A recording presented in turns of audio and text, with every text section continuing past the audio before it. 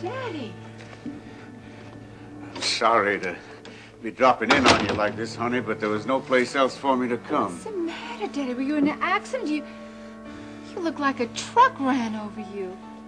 An accident? Yes, an accident, Reena. An accident hardened by 20 years of lying. I don't know what you mean, Daddy. Oh. You found out about Vicki and... Alex Wheeler. That was the name of the truck. The truth has finally hit me. You know what you tried to tell me about your mother? You know what you tried to tell me the other day when I wouldn't listen to you? Yeah? It wasn't her career that kept her from us all those years. It was Alex Wheeler.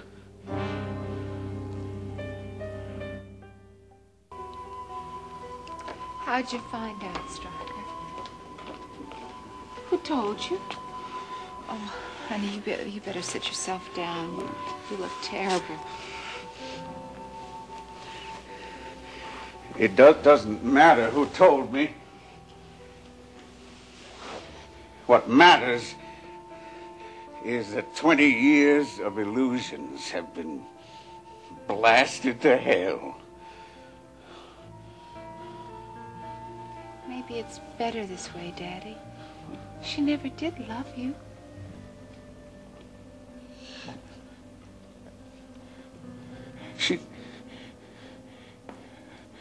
Well, maybe you're right, Reena. Maybe she never did love me. She's been loving Alex Wheeler for a lot of years, that we do know. You've known that for a long time. And all of Houston has known it for how long, Reena? Oh, Stryker, it's not like that, honey. I didn't even know for sure myself until recently. But I have suspected something for a long time. There's always been something about Alex Wheeler that bothered me, that maybe it made me suspicious, like the way he wouldn't look at me in the eye for very long. I've sensed something between them for ages now, Daddy. Look, let me tell you something.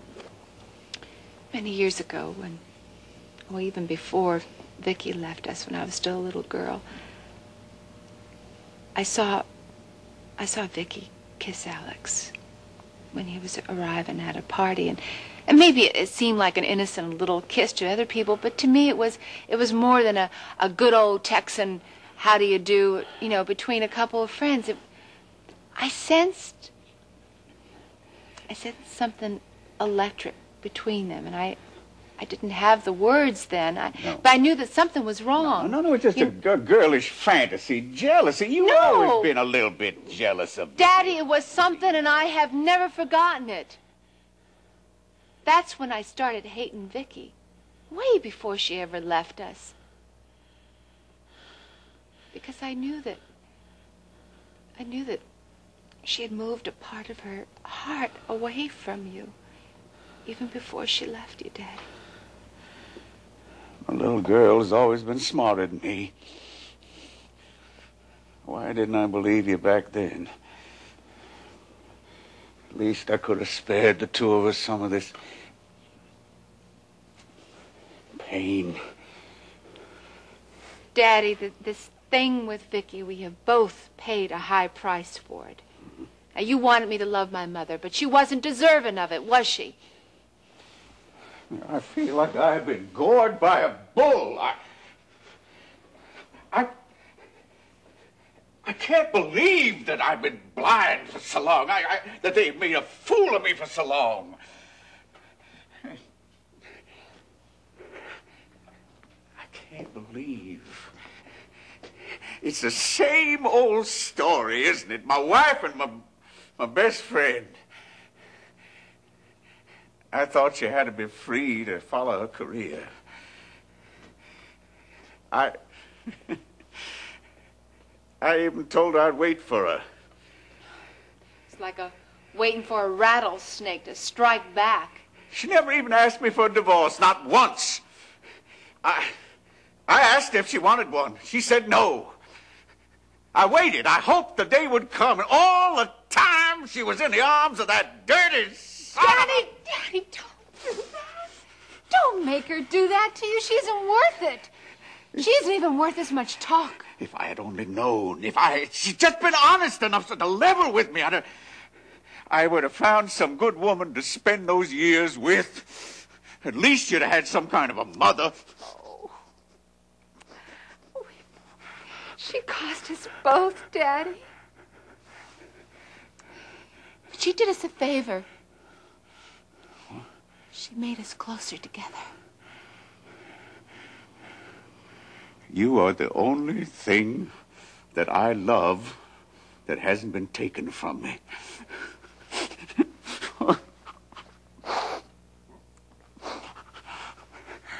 I understand now about Mike Marshall. Poor Mike. He lost his wife years ago. Just about the same time I lost mine. We had a lot more in common than I realized. Can you imagine how I felt when that man proved to me that I was the only one, the only poor devil in Houston who didn't know what was going on? Where are you going? Home. No, Vicky's house. You can't do that. What? Honey, you can't go back there and try to put things back together again. Not after all she's done to you for all these years. Stryker, now that you finally have found out what she is, I'm not going to let you stay with her in that witch's house. Now, it's not that simple. Look, when somebody's been a part of your heart as long as she has, it would take Kevin's scalpel to cut her out. I want you to stay here with me. You make her talk to you here. No, Reena. Now, there's a big chunk of me at Vicky's. I have to talk to her. I've got to see her. I got to bring it up into the open.